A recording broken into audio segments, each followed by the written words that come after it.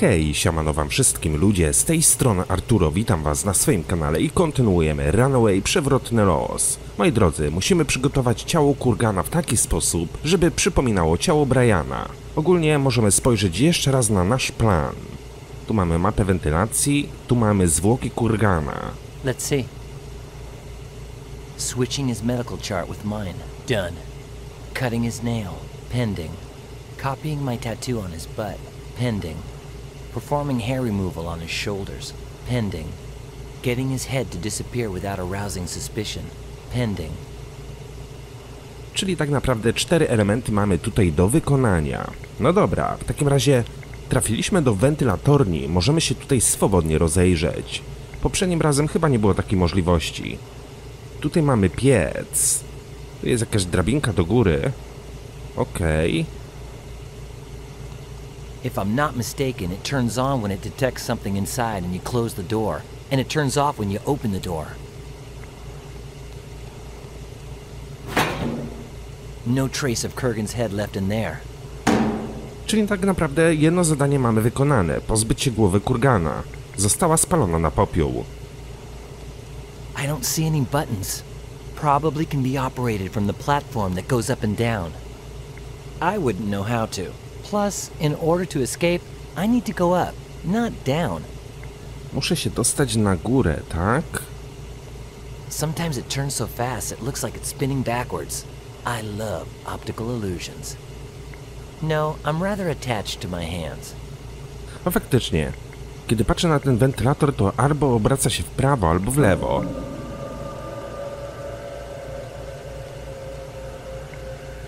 It separates what's outside from the inside and vice versa. I don't know what could be behind it, so I'd better not risk it. Nie mogę tamtędy przejść. Dobra, na górę wejść też nie mogę. Mogę za to zajrzeć do prywatnej gostnicy. Jest ciało kurgana. Spójrz na włas. Where does it lead? Okay. Opening this with my bare hands is impossible. No dobra, w takim razie spójrzmy, co mam w ekwipunku. Mam żelazny pręt, może uda się go tutaj użyć. Yeah, that might just work.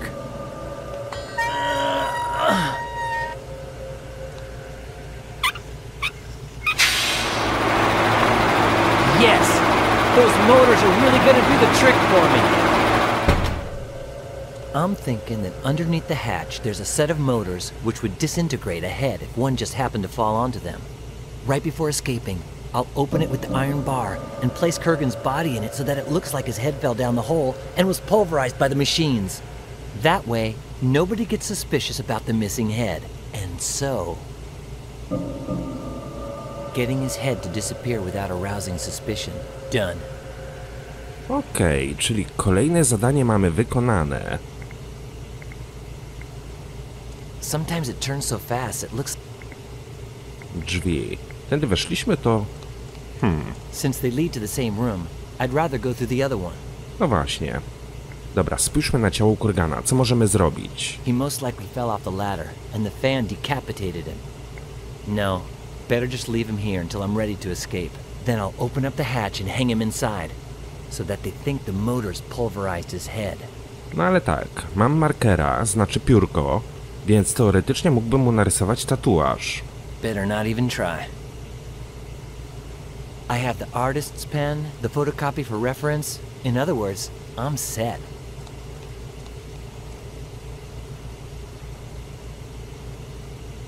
Copying my tattoo on his butt. Done. Czyli pozostała nam tak naprawdę depilacja. Mam wosk. He's dead as a doornail. Zimny trup z niego. Wydaje mi się, że ten wosk powinienem w jakiś sposób rozpuścić.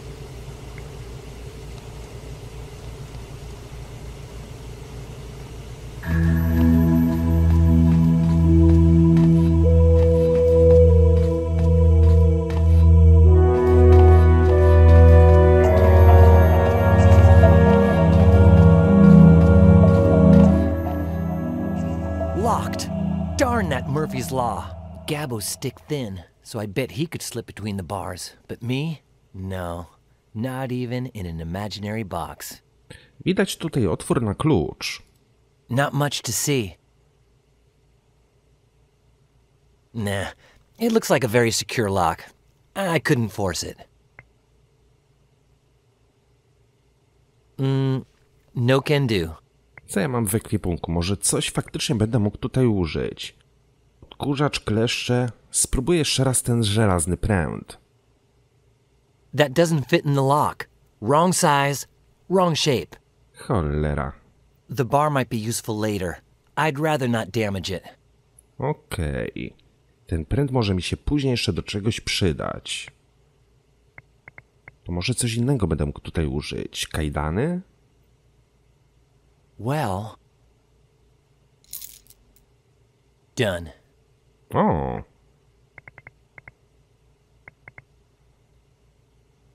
Excellent. If there's a way to bend those bars, that would be it.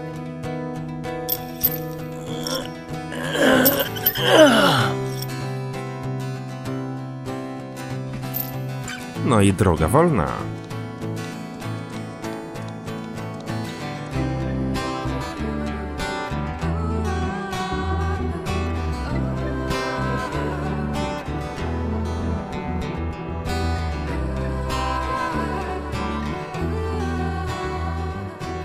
Dobra, czyli tak, plan ucieczki mamy gotowy. Musielibyśmy jakoś z tego dachu się wydostać. O, widzę, że tu mamy kabel.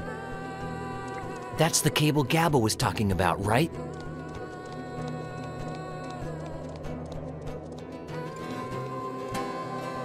Looks like the other side of the cable is right by that huge sign welcoming people to Happydale. Ideal for my escape. Unfortunately, if I grab the cable and slide down with my bare hands, my new nickname might become Stumpy. I can't slide down that with my bare hands. No, ale mamy gdzieś tutaj te kajdanki, znaczy... Mieliśmy gdzieś kajdanki. Gdybyśmy je przewiesili na tym kablu, moglibyśmy po nich zjechać. Chociaż z drugiej strony... Popatrz w dół. W prawo udać się nie mogę. Może będę mógł te kajdany z powrotem wziąć do ekwipunku. Considering my past, it's strange I didn't have to use any butter to slip between the bars. No, I'm happy just having been able to bend a couple of the bars. The duct leads back to the central fan. No nie. Nie mam kajdanów i raczej już ich z powrotem nie odzyskam. A to dziwne, bo pręt trafił z powrotem do mojego ekwipunku, a kajdanki nie. No nic. Może znajdę gdzieś ponownie jakieś drugie. Bo raczej nie sądzę, żeby one spadły gdzieś tutaj na dół. Dobra, w każdym bądź razie tak. Przydałoby się jeszcze wydepilować to ciało. Mam wosk. Niestety wydaje mi się, że ten wosk powinien być płynny. A tutaj na zewnątrz mieliśmy piec. I Brian skomentował to tak, że kiedy włożymy coś do środka, to coś się przetopi. I doubt that'll work. Wątpię, by coś to dało. Mamy miskę, no tak, w sumie wypadałoby ten wosk chyba najpierw włożyć do miski. Okay, done.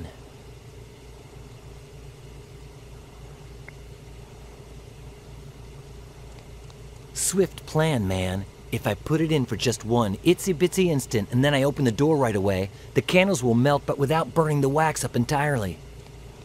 But wait, the not-so-nice part is that I'll get a nasty burn when I take it out. No, wait, I have a funnel.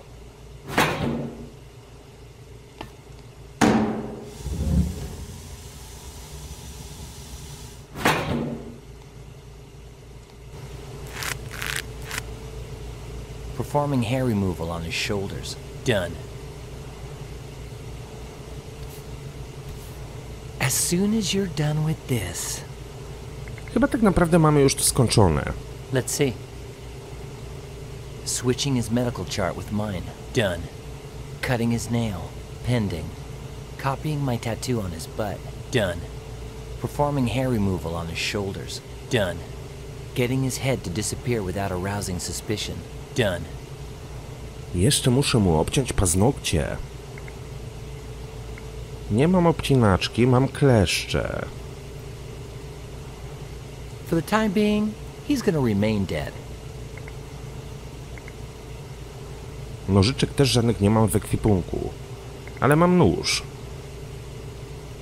Yeah, this knife blade is big enough to cut through a fingernail like that. Switching his medical chart with mine. Done. Cutting his nail. Done. Copying my tattoo on his butt. Done. Performing hair removal on his shoulders. Done. Getting his head to disappear without arousing suspicion. Done. Kurgan has now been fully Brianized. Finally, anyone who sees him will be 100% sure that Jacob Kurgan's corpse is actually Brian Basco's. I still have to switch my clothes with his, but I'd better wait until I'm ready to escape. Now I just have to figure out how to slide down that cable on the roof. No właśnie, muszę się zastanowić, jak zjechać po tym kablu. Wydawało mi się, że będę mógł przewiesić kajdany i na nich się zawiesić, ale ja kajdany nie mam w ekwipunku, więc być może takowe gdzieś jeszcze tutaj znajdę.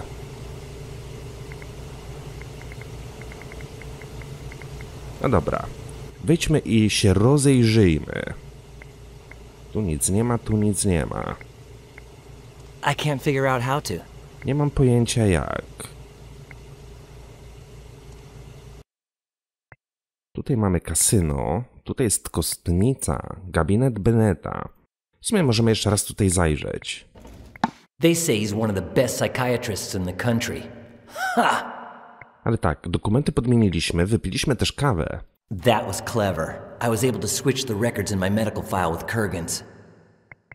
Więc wydaje mi się, że nic więcej już tutaj nie zrobimy. Cofnę się jeszcze na moment do kostnicy, bo tutaj znaleźliśmy kajdanki. Więc być może gdzieś drugie też tutaj będą leżały. No, the vacuum is really all I need.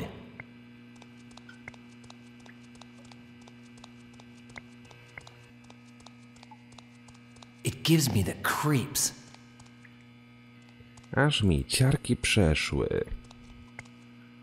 Nothing down there is of the slightest interest. Nie mogę z powrotem wejść do basenu. Aż się zastanawiam, gdzie jest ten stolik? Aha, bo my go tutaj chyba pod kąt podłożyliśmy. Zobaczcie też, w jaki sposób się dziwnie zbiera tutaj woda. Wcześniej tej wody tutaj nie było. Czyli tu chyba też nic zrobić nie będę mógł. Nie chciałem się cofać do kostnicy. Chciałem się cofać do kasyna. Tutaj mamy barek. Jest waga. None of these drinks are my style. Nie mogę się napić drinka. A szkoda. Dobra, wiecie co? Pójdę do Gabbo i z nim porozmawiam. Gabbo, tell me something. Co mam zrobić po wejściu przez pręty? Czemu muszę czekać z ucieczką do północy? What do I do after getting through the bars? Drop down the cable on the roof and you're free. No właśnie, a czy ma jakiś pomysł, w jaki sposób mam to zrobić? I'm gonna keep planning. Good for you. Ale nie ma w ogóle takiej opcji dialogowej. Wyimaginowane kajdany? Raczej wątpię. W sumie Marcelo chyba też mi w niczym już nie pomoże. It won't get me anywhere, but all right. Edward Nożycoręki, Pulp Fiction, dobra. I can't play anymore. See you around. Możemy pobawić się z nim tylko i wyłącznie w kalambury. Hey, Ernie. What do you need? Co sądzisz o ludziach w Happy Dale? Wydaje mi się dziwne, że gabinet Benneta jest pomalowany na czerwono. I think it's kind of weird that Bennett's office is painted red. Not too relaxing, huh? Truth is, Bennett really wanted it to be painted pistachio, but I bet you don't know which maintenance guy is the one who painted it for him. Czyżby ten głupek Chuck? That moron Chuck. You said it. Colorblind. Okej. Yo, keep playing. And winning. Brak nowych opcji dialogowych. Rock!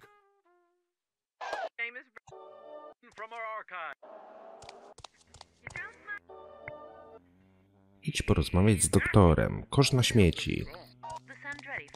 Nothing but some little medicine cups and a pint or two of saliva. I'll let someone else wade through that. Ugh. Fuj.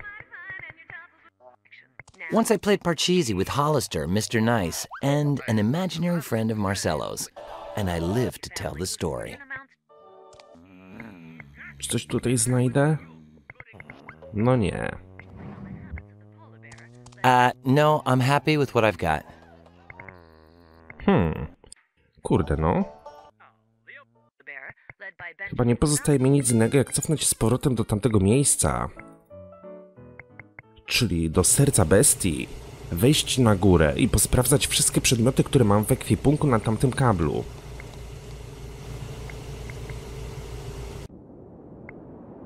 Albo poczekajcie. I know what's down there without even looking. The hatch, the fans, and most of Kurgan.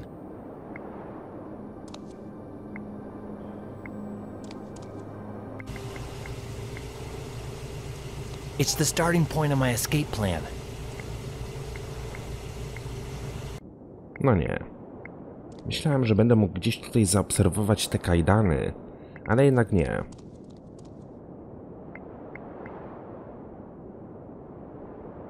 Sorry, but what's the point? Ty, a mam pewien pomysł. Gdyby udało się ten pręt w jakiś sposób zgiąć, to mógłbym teoretycznie na tym pręcie zjechać. That's it. When it's time to escape, I just put the forceps around the cable, hold on tight, jump, and slide down. Well, I think I've done everything I needed to do. That psycho Kurgan is so Brianized, they'll think his body is mine. And besides that, I know how to slide down the cable on the roof now. I'm gonna go back to my room to wait for the right time to escape. Okej. When the sun goes down, I'm free as a bird. Nothing's gonna stop me from escaping. Czyli po prostu wykorzystamy szczypce, które mamy w ekwipunku. Stop right there! Hold him down, Ernie. Your pleasant little stroll is over, Basco. Hey, Miss Palmer! Basco's all worked up. He needs the anesthesia.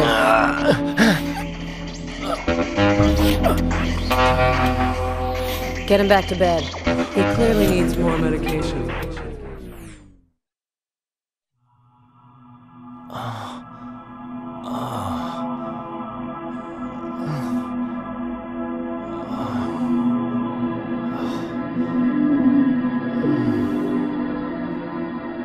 That crazy chick force-fed me some nasty meds. What did she give me? Ernie! Was this the pill? Sure is, Basco. That was the one. Co tu robisz, Ernie? What are you doing in here, Ernie? House rules, Basco. If the nurse on call has to leave, it's my job to come on in. I'm surprised you haven't figured this stuff out yet. Nie chciałbyś zerknąć do torebki panny Palmer? Wouldn't you like to take a peek inside Miss Palmer's purse? Take a peek? In her purse? No. Can you guess where, though? Co piszesz? What are you writing? Rebuttals against dumb stuff people say about Elvis. Like what? One says Elvis was killed by an FBI gnome. That can't be true, because to get into the FBI, you have to be at least 5'3". Keep writing, Ernie. Will do, Basco. I have to find out what the effects of neuroshocking are. I can't risk losing it when I'm escaping from this place. Okej, czyli po prostu udajmy się do doktora Reseta. All right then. Let's see what he's up to in there. Gościu ma łeb, jeżeli chodzi o leki. Hi there, I'm Mickey. Who are you? Brian Basco, Mickey, jestem twoim ojcem, duch przyszłych świąt Bożego Narodzenia. The ghost of Christmas is future. Yeah, like I believe that. Wyglądasz na zdenerwowanego. Gdzie jesteś? Where are you? Well, at home. Where you think I'm at? Jesteś gotów na wielki egzamin? Poczekajcie, bo nie ma tej opcji, jeżeli chodzi o leki. You look nervous. With the final episode of Barbara's Crest in 5 minutes and the Pharmacology 3 exam in an hour, it's no wonder I'm a bundle of nerves. Egzamin z farmakologii, tak? Ready for your big exam? I've memorized it all. Ask me whatever you want. Które apteki w południowym zachodnim Manhattanie będą otwarte całą dobę w przyszłą środę? Czas leci. To o co mam cię zapytać? So what the heck do I ask you? You gotta ask me about some drug, and I'll tell you everything I know about it. Neuroszokina XR. Neuroshokine XR. Neuroshokine XR, chemical composition, hypopendulic acid, dosage administered orally, used only to resuscitate the sick who are clinically,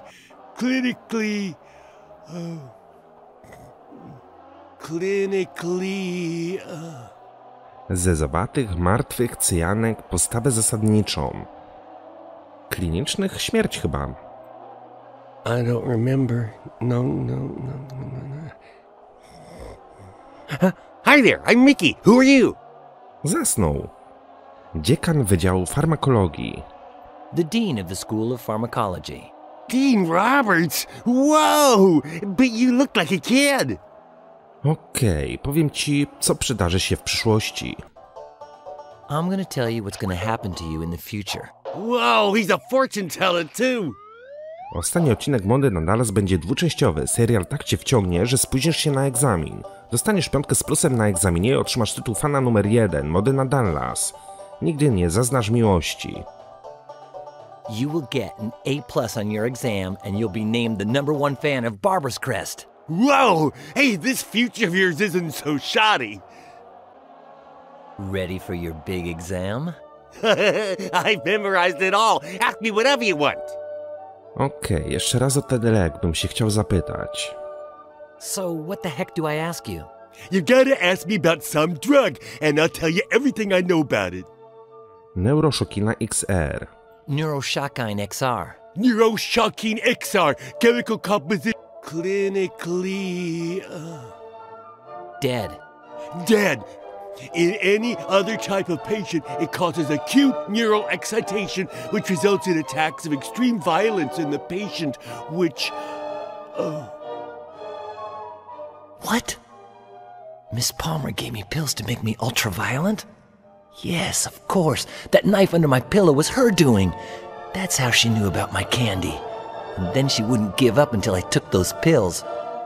Is she trying to get me to kill someone? What for? Does she hate me that much? The important thing now is to find some sort of antidote. which can only be neutralized by taking,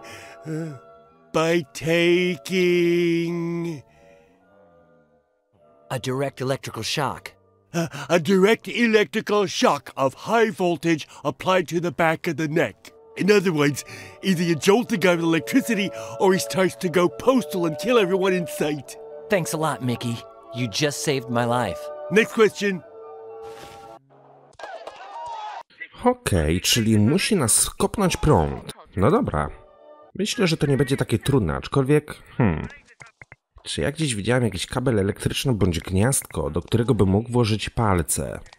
No nie. O, zobaczcie, te dwa dziadki też zniknęły. Hollister and Mr. Nice must be in swim therapy. If Quickle notices the table's free, he's gonna ask me to play. Może Gabbo będzie miał jakiś pomysł. Z pigułą nie chcę mieć już nic więcej do czynienia. I've got it, Gabbo. The solution to my escape and the whole mess with Kurgan. Okay, then you don't need me anymore. Well... Powiedziałem ci w końcu, co Bennett mi zrobił. Did I finally tell you what Bennett did to me? No. No to czas zacząć. Czy my już to słuchaliśmy, czy nie? And I won't do it either. I'm taking that graphic memory to my grave. Słyszałeś o leku o nazwie Neuroszokina XR w łatwym do połknięcia kapsułkach? Do you know of a medicine called Neuroshokine XR made in easy-to-swallow caplets? No. They've given me more drugs than you can find on the market, but I've never heard of that one. Czemu masz do siebie cały pokój? Pogadamy później, Gabbo. We'll talk later, Gabbo. Okay. No nie pomógł mi nic. Może tu będzie gdzieś jakieś gniazdko elektryczne. O, jest lampa. Ale jest nieklikalna.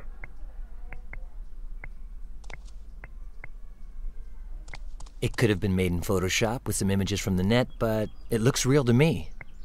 Panna Palmer włożyła nam nóż pod poduszkę. Kurde. Mam nadzieję, że nie chce, żebyśmy zabili Marcelo. Yes, that one was... Ernie. Gdzie on jest? I don't want to bug poor old Chuck again. There's nobody there. Now that the green light is on, I can go in, though I'd rather not. Someone else might see that Kurgan is missing and let the cat out of the bag. Okej. I might as well try. Wpisz kod numeryczny. With my bare hands? Not on your life. No, you can bet your life the alarm will go off. Okej. Dobra, tutaj mamy kasyno. Też nie mam zielonego pojęcia, ile godzin minęło i ile czasu byliśmy nieprzytomni. Ale tu też nie widzę, żeby były jakieś elektryczne sprzęty, które mogłyby w jakiś sposób mnie popieścić.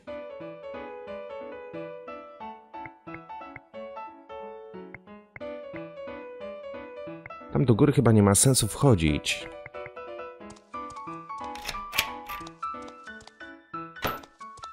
To co jeszcze bym mógł tutaj zrobić? Tutaj wejść nie mogę, tutaj wejść nie mogę. W kasynie nikogo nie ma, u Gabbo byliśmy.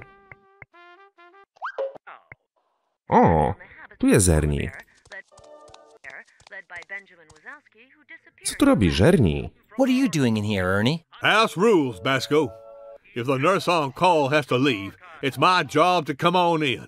I'm surprised you haven't figured this stuff out yet. Możesz pożyczyć mi paralizator z torebki panny Palmer? Can you lend me the taser inside of Miss Palmer's purse? Basco, I never took you for a thief. A nutcase and a murderer, yeah, but not a thief. Come on, dude. She's not gonna notice. I'll give it back to you later. I don't sell out for nothing. Well, maybe for cash. Obaliłeś ostatnio jakąś szczególną głupią spekulację na temat Elvisa? Have you rebutted any spectacularly stupid speculation about Elvis lately? Yeah, this one guy claims Elvis was working as a DEA agent in the war on drugs. But that's impossible, because everybody knows Elvis never had nothing to do with drugs. Keep writing, Ernie. Will do, Basco. Czyli tak, Ernie ma paralizator, w sensie paralizator jest w torebce panny Palmer. Musiałbym go w jakiś sposób dostać. Co muszę ci dać, żebyś pożyczył mi paralizator panny Palmer? What do I have to give you to get you to lend me Miss Palmer's taser? I don't think you got nothing Ernie needs, Basco. Obaliłeś je? Okej. Will do. Mówił coś o zapłacie. Ja tak naprawdę nie mam pieniędzy w ekwipunku, mam tylko żetony do kasyna. Man, after what he told me about all of the gold in the world. Ernie, do you think the casino chips Gabbo gave me are fake? I doubt it. How much are we talking about here? $125,000. $125,000? I'd like some of them chips myself. Yeah? Well, go figure that they're not at all that appealing to me. I'd even give them up in exchange for, I don't know, a taser gun? Basco, never, ever, ever will you get me to take that taser out of Miss Palmer's purse. And you know that never means... How cool. Be careful, Gabbo. One shock and that's it. Sure.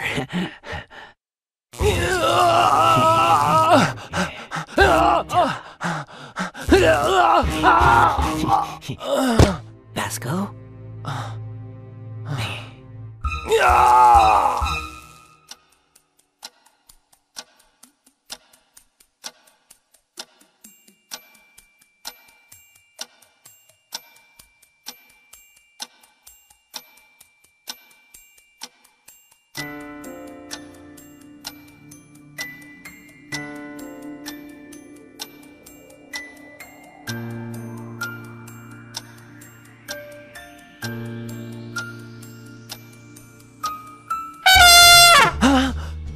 Minutes till the changing of the guard. Get going! Miss Palmer can... Give me your cell phone. Why? If it goes as planned, they'll contact Gina to have her identify Kurgan's headless cadaver. I've got to warn her. She has to tell them the body's mine. Hey, who's there? Oh my gosh, that Basco fella's dead! Up there! It's Kurgan! Kurgan! Stop right there!